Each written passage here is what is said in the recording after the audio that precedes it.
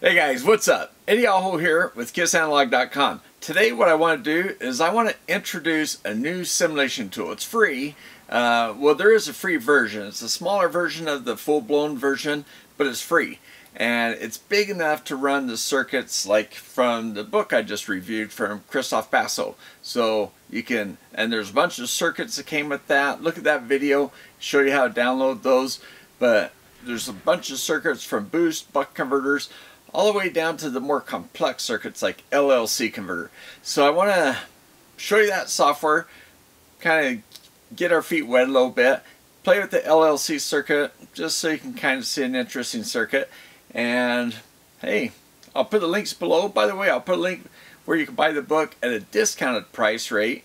I don't get anything from that or anything like that. That's just a discount the publisher's giving, while it's kind of an advanced purchase, because books won't, I don't think they're shipped out until next month in June. Okay, so yeah, they give you a discount to buy ahead. It's a great book. Yeah, see the review. I'll put the links down below, and let's jump in this video and see what you think. Let me know what you guys think about it. Okay, thumbs up if you like the video. That helps YouTube analytics a lot, helps the channel. Free way to help the channel, so appreciate it. Alright, this is just a quick video on getting started. Come to simplistechnologies.com, product/elements, and yeah, it's right here. You can see it here, products. Come down to elements. That's the free version, which you should be able to run all the Basso circuits off of. Okay, then download it, and once you've got it downloaded, you just go ahead and start it, and you'll get this page here. There's a symmetrics tool that's more of just a strict spice tool, I believe, and then there's a Simplis, and the combination of the two are what makes the power supply stuff go so quickly. Okay, and then just go to File and Open, and go to the directory you saved your schematics and open one up. Alright, so then what I have is I've got all these parts saved under the book collection, and if you come down here, I'm going to just open up, you know, kind of fairly complicated converter here, the LLC CM.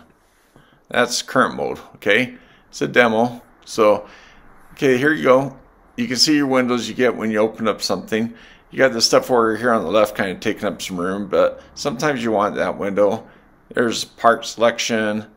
And you know, in the part selection, if you click on one of these things, let's just go find something. It shows you a picture of what it is down here. Then you have your command shell, and we'll go into more of this stuff as we go on. And then the file view, where you have things saved. Okay. Well, the schematic here, if you come up to the window here where the plus minus, this guy here is a window where you can zoom in on certain things, and the one over here just auto sizes. So there it is. It's kind of hard to see. So let's go back to this one, and we'll just zoom in on the output circuit. So the output, here's a transformer, the way it's modeled. We're just going to go over this quickly. We'll talk more about this circuit later, but there's a diode output you can see, and you got ESR modeled here. You got the DC resistance modeled, the secondary windings. You've got your output load. And then as we scroll to the left, we'll see the input circuitry, the primary side of the transformer, how it's modeled, and here's our resonant inductor, our resonant capacitor. So this is our resonant tank right here, and it's being exercised by these two transistors right here, which are modeled by switch 1 and switch 2. Okay. And this is an instrument here for doing the voltage plus AC analysis. It's just an interesting instrument. And then here's the voltage input, and it's modeled by VN right now. Again, we'll go into more about how you do all this stuff, but just to get you started so you can start playing around. Here's the current sense feedback. Here's a voltage reference coming into this pin with the feedback coming in, so you got this voltage offset, and it's being referenced to this pin, which comes down to this circuit, and this circuit's setting up a slope compensation that compares to the current sense. Okay, and then here, let me zoom out a little bit. Okay, there's a bigger picture of this current sense feedback circuit, and you can see all this kind of ends up going into this logic stuff, which goes to this SR flip-flop, which is a set reset. So it comes into the reset, and the set is set up by this circuit here, which these 2 amps are, one of them's got the Q coming in, one's got the Q not. So when one's high, one's the opposite. It's not high, it's low. And it's setting up a timing where we come in here, charge cap, hit this guy, feedback comes around to the set, and it also sets this reference here for this pin, the other pin of U2. So anyway, it's just kind of it's our clocking circuit. And this guy here, it's used for the simulation, and it helps take this clock and feeds it back to the simulation, which is called a POP, periodic operating point. I'll show you that here just in a moment. Okay, let's just come up here and go ahead and run simulation. Now see the arrow right here? Let's just run that simulation. It's pretty fast, right? So what we're seeing is gain phase up here, and if we come down here, we'll see this tab, and this is the transient, and it says POP. That's that thing I was talking about. And here's the AC gain, the first window. So you got these tabs down here. Let me show you some more tabs. You come up here in the top right, you got the web view. That's that thing we looked at the beginning. Here's our schematic, and here's our waveform viewer right here to the right. Now on our schematic, if we come over here, there's actually 2 tabs. There's that guy, another way to turn that on, and there's a schematic. So you can see these different shells. Now let me show you how I usually like to set things up. I'll come up here, and well, actually first come over to schematic, and you come down here to say undock and undock all, or you can come up here and say schematic editor undock. But let's just say we come over here. I'll click in this one to make sure it's active. Whoops, don't want to draw. Okay, well, I'll leave that there for now. And then I'll say undock all. Okay, so undocks things. Now I'm just going to drop this window. There's the output of the simulation, and I come up here and do an undock all on that one. So there's the simulation file. Okay, and I can size that. If I have a 2-window, if I'm operating off 2 windows, I can slide this over to 1 window, which makes it really nice. Then let me pop this window back up, go to schematic, and then I can put this in the other window, the schematic. So that's really a nice way to do it, I think, is you have your simulation 1 window and your output of the simulation in the second window. It just makes it easy to go back and forth and probe. For instance, you can come up here and just open up a new simulation window. Then once you got the new simulation window, you can, let's say we want to look at this HB pin. Then I can come up here and I can say probe voltage, and come down and look at the voltage on that. Well, that's a gain window. Okay, so if I want to change that, then what I do is come over to simulator, choose analysis, and this is the periodic operating point that I was talking about. This is where you choose the device you're going to use to help your simulations run faster. It's a timing thing. It's something for another video. Here's your AC analysis. There's a setup, and there's a transient.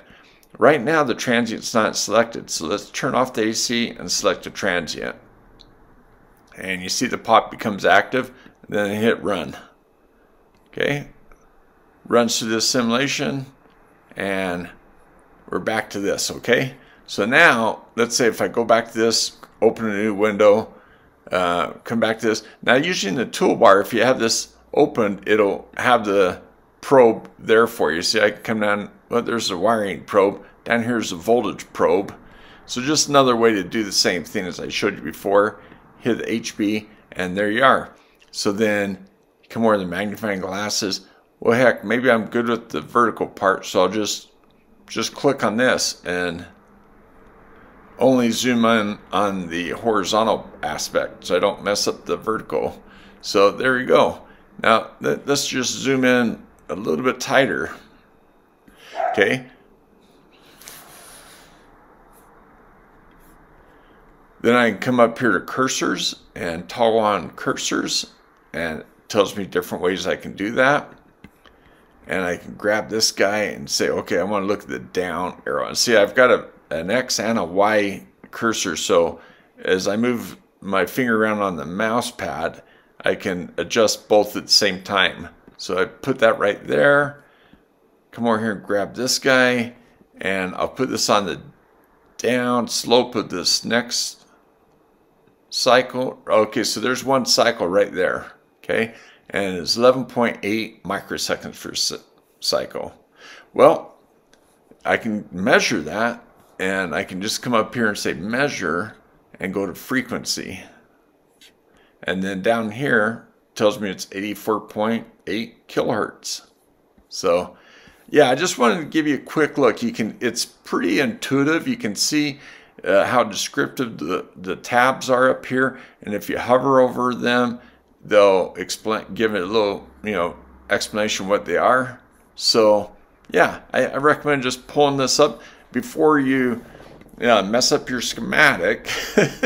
I would go to File and say Save As, Save Schematic As, and save it under a different name, like Try, like LLC Try, something like that. Something where you can save the original file and not disturb the original files or not change them.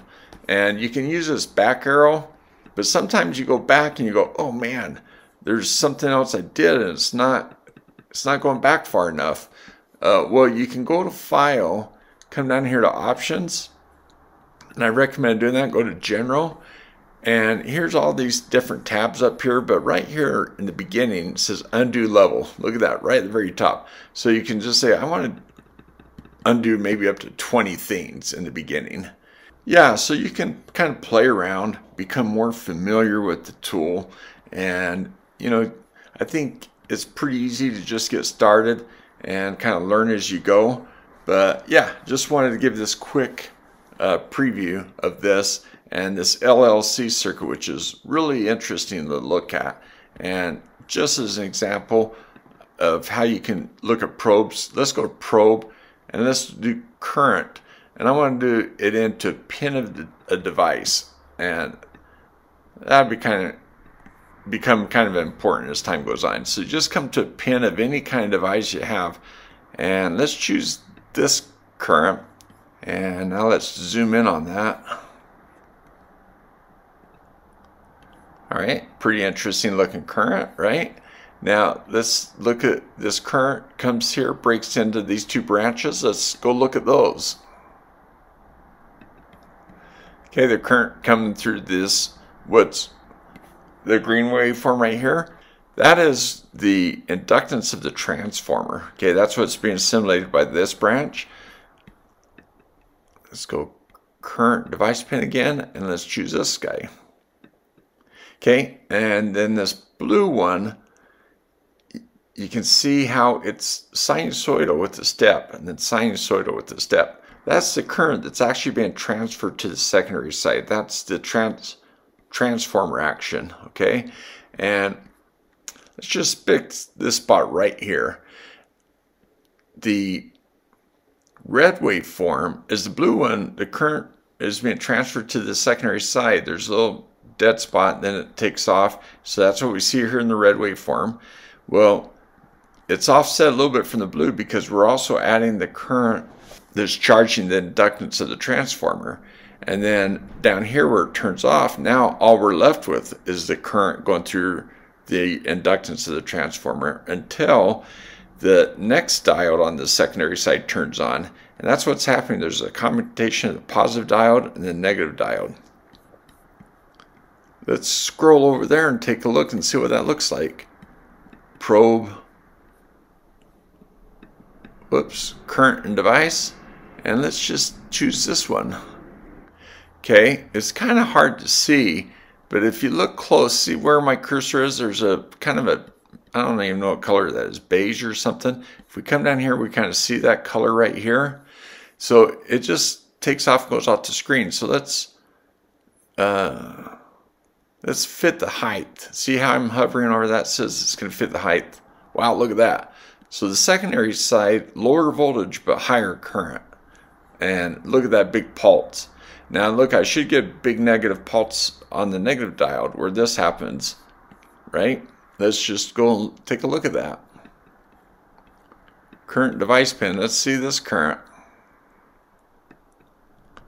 Okay, there we go. So that's, I'm looking at the positive current flow, so it puts it up here on the top of it. You can see that negative waveform creates another current pulse off this guy. Here's our full rectified output. So we get a pulse for each waveform. So essentially we're doubling the current frequency at the output that we got over on the primary side. All right, so that was just an introduction. I hope you liked that. I hope that made it interesting where you want to go download this and start playing with circuits. Okay, I hope that was helpful. I kind of just went kind of quick just to present the tool, just use the LLC converter as an example of how you can probe and how you can look around. And it's a really interesting converter, so thought some of you guys might like that. This stuff is pretty heavy, I think, to begin with if you're not familiar with converters. That LLC converter is a pretty complex converter, and yeah, so it's kind of fun to look at, I think. And like I said, you can't blow up anything, right? You can probe away all you want. So, all right, hey, give a thumbs up to the video if you like it, if it's helpful, and subscribe if you haven't done so. I want to thank my Patreons, and you can become a patron for as little as $1 a month. But I want to thank my Patreons for all the support and everybody watching the videos and all that, for supporting the channel. And all right, guys, hope that was helpful. I'm going to do a lot more circuits, and I'm going to go more in detail, and I'll have probably some whiteboard stuff explaining how these circuits work. So we'll spend some more time doing that. This was just kind of an introduction video. So, all right, we'll see you next time.